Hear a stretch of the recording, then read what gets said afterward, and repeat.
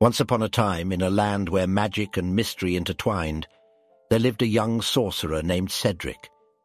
With his flowing robes and eyes that shimmered like the stars, he possessed an innate curiosity and a thirst for knowledge that set him apart from his peers.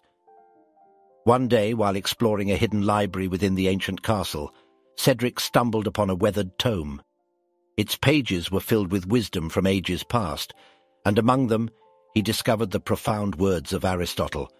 Anybody can become angry. That is easy. But to be angry with the right person, and to the right degree, and at the right time, and for the right purpose, and in the right way, that is not within everybody's power and is not easy.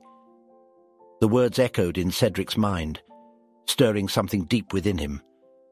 Determined to uncover the true meaning of controlled anger, he embarked on a journey that would challenge him in ways he never imagined.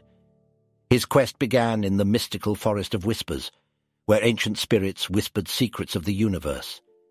Cedric sought their guidance, desperate to understand the elusive nature of controlled anger. Under the shade of old trees, the spirits imparted their wisdom, teaching him that anger, when harnessed with purpose, could be a catalyst for change. Armed with newfound knowledge, Cedric ventured to the majestic mountain of reflection, where the air crackled with raw energy. Atop the highest peak, he encountered a wise hermit who had spent a lifetime mastering his own emotions there. Through tales of his struggles and triumphs, the hermit taught Cedric the delicate art of discernment, showing him that anger must be directed toward those who threatened peace and justice. Continuing his journey, Cedric arrived at the tranquil shores of Serenity Lake, where the serene waters mirrored the depth of his soul. In the presence of a serene sage, he learned the importance of timing and patience. The sage revealed that anger, when unleashed with precision, could yield powerful results. Cedric discovered the value of waiting for the right moment, striking when the world aligned with his purpose. With each step forward, Cedric's understanding deepened.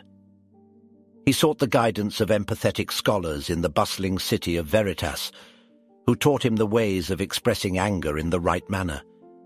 They showed him that words could be as sharp as a sword, capable of cutting through falsehoods and inspiring others to action. Cedric learned to channel his anger into persuasive arguments that moved hearts and sparked change.